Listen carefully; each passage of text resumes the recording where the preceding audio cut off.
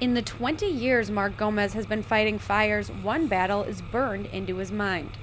The only way I can describe that rodeo Chetaskai fire is that of a freight train.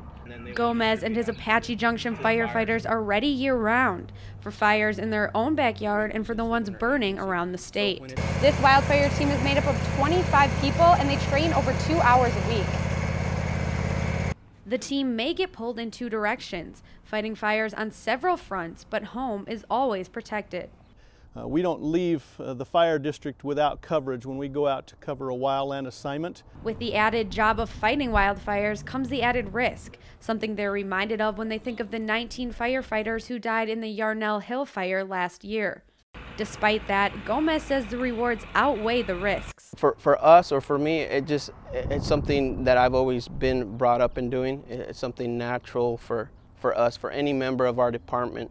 And as long as there are fires, his team will be there to put them out. This is our job, this is what we signed up to do, and it's just something that comes natural to all of our members.